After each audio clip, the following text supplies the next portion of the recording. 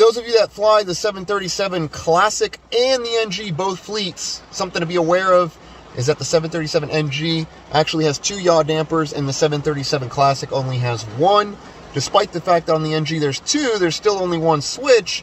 And if you reference your QRH, you'll notice in the hydraulics section, chapter 13, when you lose hydraulic system B, which is the system that powers the yaw damper, you'll notice the yaw damper is inoperative. However, if you reference the manual reversion loss of system A and B checklist, you'll reference in that NG QRH that it'll actually have you place both flight control A and B switches to standby rudder, and then later place the yaw damper on, because we do have a standby yaw damper that's powered by the standby hydraulic system. That's only on the NG. It's not on the 737 Classic. It is a difference. And by the way, August 12th and 13th, yours truly, myself, and Juan Dominguez, JD, the JJ team, will be doing a live stream on the 737 NG specifically here August 12th and 13th. So we're just days away.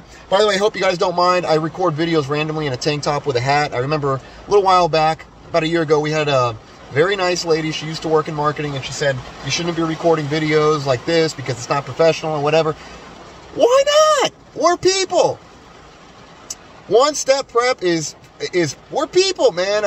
We are not a building and a logo, although we have a building and a logo, but we're not a building and a logo. We're people. We're pilots talking to pilots or aviation enthusiasts, what have you. And so hopefully you don't mind. I'm just here getting back from the gym, waiting for the rain to calm down. As you can see, it's coming down pretty hard here in South Florida. But hey, nonetheless, love to hear your comments down below. Even if you don't like the tank top, leave it in comments down below. I don't know, anything. Comment, critique, feedback. Love to hear from you guys. Leave it in comments. We definitely go through, review them. And also, if you haven't already, hit that subscribe button, hit the like button, and we'll see you in another video here shortly.